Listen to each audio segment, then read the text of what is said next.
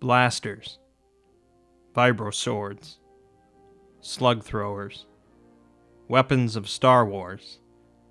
Although we've already devoted a video to discussing lightsabers, the grand majority of fighting done in the Star Wars universe is done with more conventional weaponry, ranging from the common smuggler's blaster pistol to the trooper's heavy rifles. Star Wars is filled with countless armaments designed to stun, kill, or disintegrate. I'll attempt to showcase many of the more common and more interesting weapons in this video, but be aware that there are many I won't be able to cover. First, let's begin with blasters. Blasters covers a wide range of weapons that utilize a special type of gas that was converted into a high-density particle beam. This beam, commonly referred to as a blaster bolt, was then fired from the blaster as a burst of glowing energy. This caused heat to build up in the blaster, potentially overheating it if fired in rapid succession, and also causing a distinctive smell akin to burnt meat.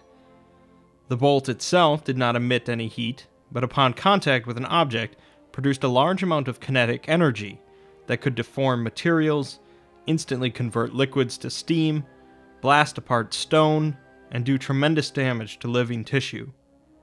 Most blasters utilized a gas cartridge that formed the bolts, and a power cell that provided the energy. Depending on the type of blaster, more or less gas would be used per shot, and more or less energy was consumed by the weapon, thus differing the longevity of the ammunition. In addition, many blasters contained a stun setting that overloaded a target's nervous system, causing instantaneous unconsciousness.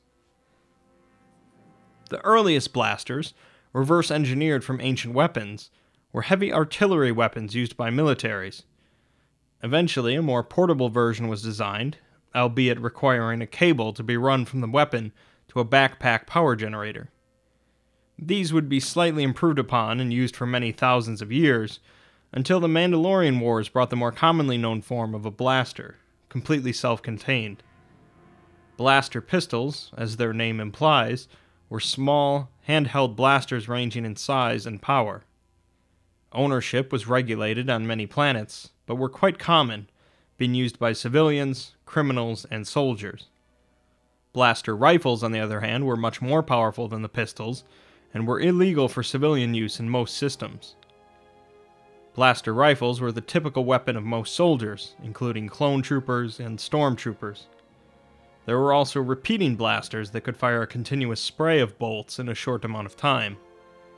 These were often heavier weapons that would be mounted on vehicles and tripods by the military, but there were also much less common personal repeating blasters, capable of being wielded by a single soldier.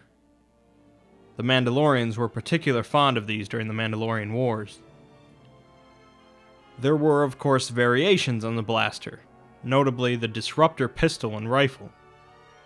These weapons worked similarly to blasters, but used massive amounts of blaster gas for each shot, creating an extremely powerful pulse of energy. This wave actually destroyed the bonds between atoms of a target, literally disintegrating humanoid targets and doing massive damage to inorganic materials. Due to the large amount of gas used for each shot, disruptors could only be used sparingly and were illegal in the grand majority of systems.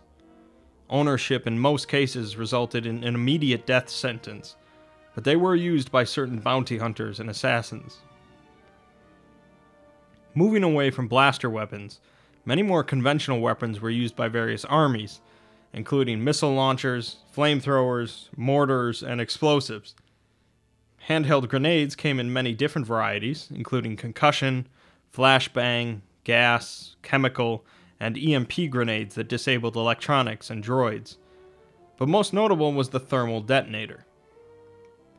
Inside the detonator's shell, which was generally made of thermite, was a highly volatile substance capable of causing a destructive fusion reaction. Depending on the detonator's design, this reaction could vaporize targets up to 100 meters away, leaving anything even slightly beyond its blast radius unharmed.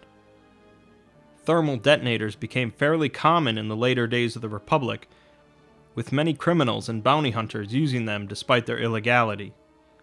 In addition, various armies would also use them, to either kill a group of targets or to cause massive damage to inorganic materials.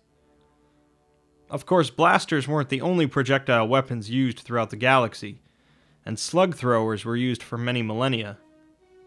Slug throwers are more or less firearms as we know them, using a small explosive charge to propel a projectile to a target. After the common spread of portable blasters, slug throwers were seen as primitive weapons used only on backwater planets. However, slug throwers did have some advantages in a blaster-centric galaxy. Slug throwers could be suppressed fairly easily, making them handy for stealth, whereas a suppressed blaster was a very rare sight. Slug throwers could be outfitted with many varieties of ammunition, including explosive shots, incendiary ammo, and rubber bullets for a non-lethal weapon. Slug throwers were considered to be more durable than blasters as well, with proper maintenance allowing a slug thrower to last for much longer than a blaster would in similar conditions. Lastly, against a lightsaber-wielding target, slug thrower rounds would be disintegrated by a lightsaber instead of deflected, removing a common form of counterattack, and a slug would travel much quicker, making it easier to hit the Force user. Of course, slug throwers did have drawbacks as well, mainly weight, cost, bullet drop, and penetration power. With the advent of durable materials made into armor, slug throwers were made vastly ineffective. But since blasters were not stopped at all by this lighter armor, many combatants went without it, making slug throwers potentially viable again. Moving on to melee weapons, there were of course many types of conventional weaponry, including swords, spears, clubs, etc. Perhaps the most popular melee weapon for a good amount of time were vibroblades. These weapons, ranging from a short dagger to larger two-handed versions, featured a sharp blade and an ultrasonic vibration generator in the hilt. This generator caused the blade to vibrate at extremely high speeds, greatly increasing the cutting effectiveness.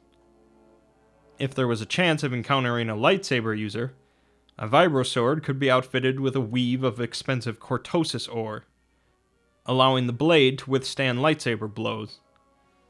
The greatest risk to a vibroblade user would be electricity, as this could easily connect with the generator and power cell to create a small explosion.